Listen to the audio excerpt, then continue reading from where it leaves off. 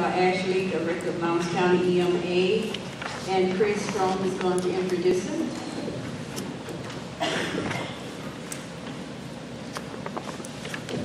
Hello everyone. We have a great speaker today, Ashley Tyler. No pressure.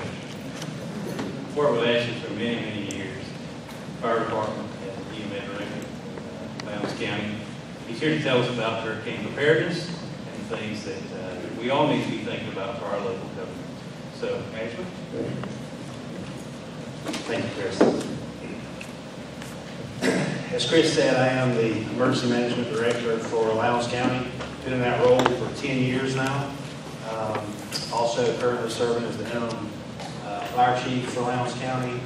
And just to kind of give you a history of my background, before I was the EMA Director, I worked for about 8 years with the City of Valdosta Fire Department. So I kind of have a long history in public safety. And I'm very privileged to be able to come share a few things with y'all today. First question for everybody, who in here knows who your EMA Director in your county is? Let me see your hand. That's better than I expected. So for those of you that did not raise your hand, that is your homework, is to go back and figure out who your EMA Director is, because every county does have their own EMA Director. And I will say, Mr. Sam, you've got a great one. I think the world of Mark. He's a good guy. So just want to plug that in for him. When he comes asking for a raise next, remember that. So when we talk about emergency management, we kind of break emergency management up and preparedness up into one of 4 phases. And a lot of times, several of those are going on at the same time. So the 4 phases of emergency management are mitigation, preparedness, response, and recovery. So what I'm going to do is just take a few minutes and talk to you about what each one of those phases are, and some of the things that we do, you as you know, in your county level needs to be doing, but also just at a personal level, some things, you know, because that's one of the things we encourage. The more personal preparedness we take, and the less we as government and public safety, that makes our job easier, because that's less that we have to respond to and take care of. So when we talk about mitigation, the term hazard mitigation describes actions that can help reduce or eliminate long-term risks caused by natural hazards or disaster. That is the textbook definition. Basically, mitigation, and arguably it's maybe the most important, because mitigation is basically just taking things to hopefully eliminate the disaster. But there are some things that we can't keep them from happening. But when they do happen, we want to make the impacts as little as possible. So some examples of some things, you know, installing backup generators. We can do the best we can. You know, Georgia Power goes around, cuts trees off the right of way and that kind of thing, but it's inevitable when we have storms come through, some of us are going to lose power. So that's something we can't eliminate. But you know, if you're a hospital, you know, some of our county buildings, you know, you got your server, you know, with all of your network stuff housed in a certain building. There are certain places that when the power goes out of my house, it's an aggravation. If the power goes out at the Emergency Operations Center, or if it goes out at the fire station and the electric doors won't go up, so the fireman can't respond to a call, that's a big problem. So some of the things we do to mitigate that is have backup generators. So when the power does go off, we've got backup to control some, you know, take care of some of those critical functions. One of the things that we've been working on in Lowndes, kind of the I-75 corridor, the Withlacoochee Basin, is developing interactive flood models. We work with, and it's been a long process. It started back in the floods of 2009, that some of y'all may remember. We worked with the Army Corps of Engineers, USGS, a lot of different people, and you know, we've been able to gather the information, and hopefully in the next 6 months or so, we're actually going to be able to roll out a flood model that the next time we have a flood event and the forecast comes out, people will be able to look and see what areas are being impacted and how bad. Again, that's not going to keep anything from flooding, but if you know, okay, the weather service forecast that the river is going to get to 15 feet. Well, when you look at this flood model, if your house is in the area that's going to get flooded at 15 feet, then that gives you time to move a lot of your stuff out and take some protective action. You can't move your house, but at least your personal belongings and that kind of thing, which again, that's going to lessen the impact of the flood for you. Providing public warning systems, for anything, just letting people know that that the disaster's coming, so they can take appropriate measures. That at our level is mitigation action. Some of the things you can do as homeowners, business owners, whatever, something as simple as trimming trees around your home. That's one of the things that we tell people a lot of times leading up to hurricane season, and then when the storms are coming. If you know you've got a dead limb, go ahead and take care of it now before the storm takes care of it for you. If you got patio furniture out back, most of the damage from storms are not from wind just coming in and, we think of, well, the wind just came in and just blew the house off the foundation. No, it probably got hit by some flying debris and busted out the windows and busted a hole in the roof, that kind of thing. So as many of those things as we can take out of the equation, the better off we're going to be. And then, again, one of the things that we try and do, we have codes and ordinances that are, inches thick in the books. But some of those, making sure that when we develop looking at new ordinances and new codes that we're going to apply to our community, that we incorporate some protective measures.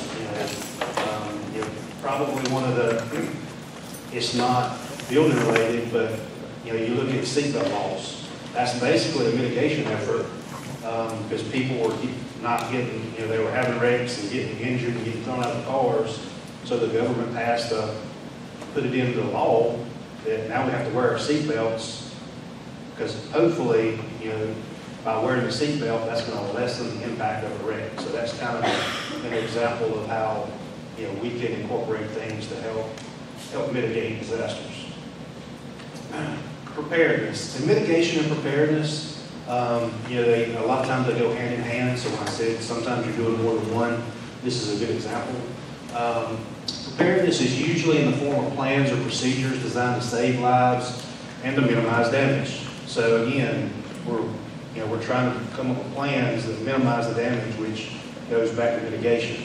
And some of the things that we do in emergency management, we have a local emergency operations plan that kind of outlines, and it's not a command document, it kind of outlines our game plan of how we're going to coordinate and everybody work together when we have a disaster. Planning is important because if you're just shooting from the hip, things go a lot smoother when you know ahead of time who should be doing what. And when you're having to, you're going to be under enough stress if you have the best plan in the world and you've got a tornado bear or a hurricane bearing down on you. But if you have no plan at all and you're just kind of winging it, it's probably not going to go so good. You're probably going to not like the press that comes out. Hazard mitigation plans. Again, we don't just wait till something happens. We already know that, hey, we're prone to flooding. We have tornadoes, hurricanes, tropical storms, those kind of things. So we do it, number one, because it's mandated. But in practice, it's a good idea. Again, let's think of these things and put these things in motion before the disasters happen, instead of always trying to be proactive instead of being reactive. Standard operating procedures for some of the different departments. Continuity of operations plans. That's a big one. And again, that applies to not just to governments, but that's one of my goals to push out to local businesses and other agencies and organizations, is having a plan in place. What are you going to do if something happens and you can't get to your office? The power's going to be out for weeks and you don't have a backup generator. How are you going to make sure that those things that you've got to do? There are some people that we call their non-essential employees. Yeah, I mean, if they're not at the desk answering the phone, the world doesn't stop. but payroll's got to be done. You know, there's certain functions that people expect and require of the local government, and businesses are a big part of our recovery process. So the quicker we can get businesses back open and get everything somewhat back to normal, that helps with the recovery process, just because it makes people, it kind of lessens some of their fears and the uncertainty and that kind of thing. And then we take those plans, and the way we make sure those plans are good, and the way we make sure we're ready to respond, is we do a lot of training. We do emergency preparedness training, and you know, that's not just for the firefighters and law enforcement and EMS. That's for the community too, because like I said, the more you can be prepared to take care of yourself, the less we have to do. We do disaster drills all the time, emergency response training, incident management, and then in this area, we're fortunate that we've got several specialized teams that in addition to the basic training that everybody does, we have search and rescue teams, we have hazardous materials teams, rope rescue, all those different kind of specialized teams that you know, everybody can't. You know, it would be cost prohibitive for everybody to have the resources to do all these specialized things. So we work together in the public safety realm, kind of like y'all come together here as a regional commission, but we develop a lot of regional specialized teams, but it takes a lot of training to keep those up, especially since it's one of those things that thankfully we don't have to use as often. Hopefully we've done a good job in mitigation and preparedness, so the response is not that bad. But response is when something happens and we actually have to take action to save lives and prevent further damage in a disaster or emergency situation. What I do as EMA, and this is probably pretty similar to what all of my counterparts do, I'm not in charge of anything. My job is to coordinate and make sure that all the aspects of the plan that we've developed as a team in Lowndes County are taking place, and make sure they've got the support they need to take the appropriate actions. We divide our agencies into functional groups. So the fire department is not worried about arresting people. They're not worried about traffic. They have certain responsibilities based on their functions as a fire department. By the same token, law enforcement, they're not worried about putting the fire out or rescuing the cats out of the tree or that kind of stuff. They're just there for support, but they all work together as a team. You know, so a lot of times it might be, okay, the fire department's over here working as red. The law enforcement is making sure nobody runs over them and keeping traffic. When local resources are overwhelmed, you know, if you got a hurricane coming in, odds are nobody has enough resources to handle everything by themselves. And so that's where mutual aid is basically neighbors helping neighbors. You know, if I get hit by a tornado and I don't have enough firefighters to respond to all the houses check all the houses that were hit, you know, I may call Brooks County. I may call, you know, Waycross, Homerville, all the counties around us and say, hey, if you've got some help, you know, can you send them, because they're not affected. If it's something like the floods in 09 where everybody around here is affected, our mutual aid may come from a little further away. But then, if there's no mutual aid available around this area, then I kind of serve as a liaison between the state. So I can call the state EMA and say, hey, you know, we're overwhelmed out here. We need some help. And one of the biggest ways we determine what help we need, and this is how we begin the recovery process, is doing a damage assessment. Most of the disasters we have, they don't qualify for any federal assistance. They don't reach that level. But the only way for us to know is to do that damage assessment. That lets us know where the needs are. That lets us know so we can send the resources. Number one, to take care of the emergency response needs. But then we need to, you know, when volunteer groups come in and say, hey, what can we do to help? We know where we can send those. And it's important for that to be just as coordinated as our emergency response. because you don't want to get a bunch of people going in somewhere where it's not safe. Or, flooding one area with all this help, and then this group over here is kind of left out, left on their own.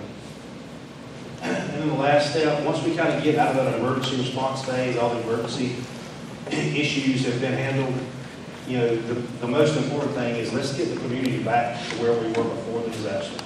And that's really what recovery is restoring the community to as close to normal, to pre-disaster condition as possible. So some of the things we do there, repairing, rebuilding, and replacing property. If stuff is damaged, obviously we need to put it back. For our local governments, that's our tax base. So if somebody's wiped off the map and they don't rebuild, we lose all that revenue. But more importantly, that's somebody's life, that's their home. And so we want to do everything we can to get them back to whole. Cleaning up debris. When we had the storms come through January 22nd that killed the 7 people in Cook County, and I believe it was 4 in Albany. For us in Lowndes County, that was the biggest thing and what made it such a challenge is there wasn't a lot of damage to infrastructure, wasn't even a lot of property damage. But when you walk out of your house, and you can be thankful that your house was spared, but when somebody called me and said, I had so many trees down, they told me it's going to cost me $20,000 for somebody to come cut up all these trees and remove them and clean everything up. Well, I don't have $20,000 just sitting around waiting to spend on cutting up trees. So we had to get very creative in how we could help get that debris cleaned up. And that's where the relationships and partnerships that we develop at times like this come into play and help us get that community back and get it cleaned up. Because nobody wants to ride around and see a bunch of trees and limbs all everywhere in the neighborhood. Restoring utilities and other vital services. Again, hopefully we've got some of those mitigation steps in place, but working with the local utility companies, because again, a lot of times once you get power turned back on, that kind of gets people back to normal, and kind of the way we gauge whether or not, everybody thinks that, okay, FEMA's coming in, they're bringing, you see all the pictures of they're handing out ice and water and food and all this. Well, really our goal is, if we can get the Walmarts and the Publix and Winn-Dixie's and all those different stores open where people have access to get what they need, then that means that we don't have to go through all the logistical nightmare of getting all those points of distribution set up, getting all the goods there and then getting them passed out. And basically our number one goal is during the recovery process, our first priority is to make sure that people's basic needs, they've got food, water, and shelter. We want to make sure that they've got those needs met, and then we can worry about starting the rebuilding process. And then we start it all over again. So, like I said, we're always in one of these phases. Once we get done with the response and start the recovery process, we're going to identify things. Okay, what could we do next time that would make this less of an impact or make this go better? And that may be mitigation. It may be going back to the preparedness phase and updating some of our plans. So that it's a never-ending cycle. We're always in one, but we like to stay in mitigation and preparedness and not have to deal with response and recovery. So with that, that's kind of the end of my presentation. Be glad to answer any questions if y'all got a few questions. I got one. Okay. So, when an event happens in the community itself and the neighboring communities respond. But is it fair to say that it may take 2 days, 3 days to see help from FEMA, or actual substantial help? We have their support and they're trying, but should the community be prepared to take care of themselves? So this is how we encourage citizens to be prepared to take care of yourself for up to 72 hours. Now, it typically, that's kind of a worst case scenario. But, you know, if you've got a bunch of trees down and, you know, kind of the way if we get a bunch of calls and there's no immediate life safety issues in the neighborhood, they're just without power, you know, and they're kind of inconvenienced. You know, we're going to get to them eventually. We're going to get those roads cleared. But if there's no life safety issues there, but we've got people trapped that need to get medical attention, we're going to devote all our resources over here. So that's why we tell people up to 72 hours. The way the process works is we'll realize pretty quickly within the first 24 hours, you know what, this is more than we can handle at our level, even with mutual aid. So I send the request up to the state. We start funneling those requests, hey, I need this and this and this and this and this. And then when it starts getting more, the state says, you know what, we ain't got all that. We need some help. We may get some response resources like specialized teams and that kind of thing. I would say you're probably 96 hours, 4 days at best. But as far, you know, my experience has been that to actually get them to come in and start doing damage assessments and decide, hey, are we going to get a presidential declaration? I don't think I've been involved in one that we had the feds come in and quicker than a week and a half to 2 weeks. So, because again, most of what FEMA and the federal resources do are to assist you with the recovery process. So recovery, you know, they're not as proactive on that. They wait for us to, you know, the governor has to send up a request to the FEMA director and all that. So they're kind of waiting for us. So usually our response is long over, and that's why we try not to rely on the federal government. You know, we try to get partnerships with churches, local nonprofit groups, you know, Red Cross, Salvation Army, those type of organizations. Because, you know, if you're sitting there and you're depending on FEMA to come bail you out, you know, that's really not their job. And I mean, they're there for assistance, but they're kind of our last line of defense, not one of the first ones. So it takes, good question, but it takes you know, if you're expecting them to be there in 3 or 4 days, you're going to be sorely disappointed. Who else has a question? Do you work with organizations like the Southern Baptist Association and things like that? Because I know that they provide training for instances such as what you have recently. And I just didn't know if there was a relationship. There is, and the way that we kind of work with them, so if I had GEMA, which is the Georgia Emergency Management Agency, they actually have somebody that maintains relationships with all those groups, the Latter-day Saints, the Methodists, the Baptists, and all those.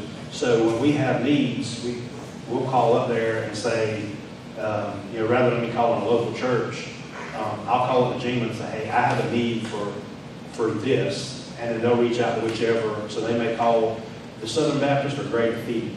The Methodists, they're kind of their area that they focus on is going in and tearing stuff out. So if I've got a bunch of people that are sheltered and need feeding, I call it a GEMA, that they will reach out at the state level to the Georgia Baptist Convention and say, hey, can you send somebody down? And so that's kind of how we because we did have, during the 2009 floods, we had the Georgia Baptist and the Methodist were both coming in with mud out crews and cleanup kits and that kind of thing. So, you know, we do work with them, not on a day-to-day basis. That's kind of coordinated at the state level.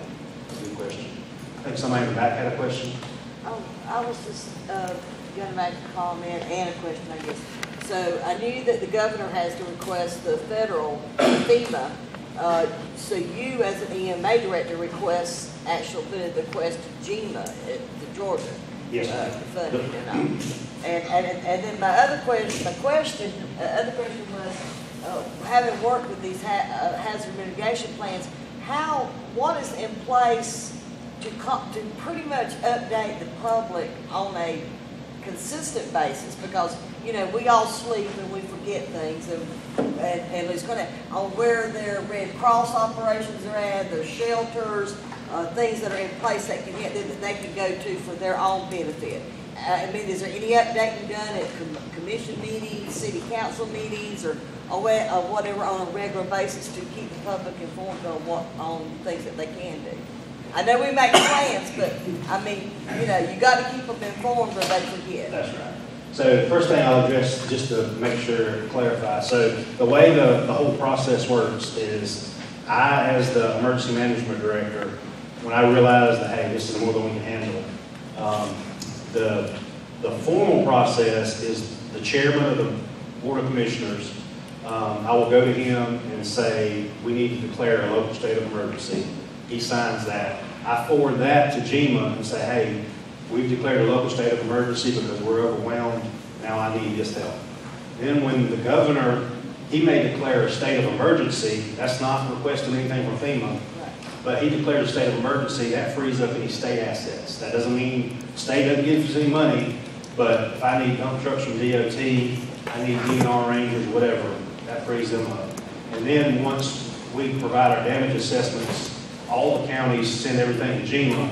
They get with the governor and say, okay, we think we've got enough damage that it's worth asking FEMA to come in and take a look and decide whether they want to give us a declaration. And so that's kind of how that process works. As far as I can't, every county and every community does it different. What we do, because like with our Red Cross shelters, we may not open the same one every time. We had an issue during the January storms where, Mathis City Auditorium is one of our shelters. That's one of our primary shelters we opened. But there was a group that had rented it out for 2 weeks straight. Well, since we had other options, they already paid their money. We weren't going to keep them out and mess up their whole deal. So we went to our backups. So it's, we don't pre-advertise where the shelters are, but we have Code Red, where we can send out a telephone call and everybody that signed up. We put it out on websites. We've started using social media. And so we try and put it out in several different formats. Hardly anybody reads the newspaper anymore. So we put out a press release, and the local PDT and all the local television news organizations, they all put it on there.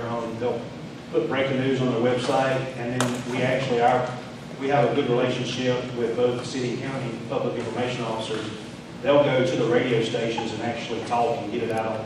So we try and push it out, push that emergency information out and just saturate everybody with it. So hopefully they've got one of those methods they can get it. Yes, ma'am.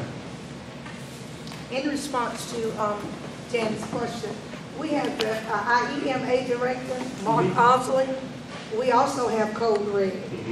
And then usually everything that happens, it's always on the website, on the computer comes through. So I think he does a very good job in keeping us alert, in the city about what's going on.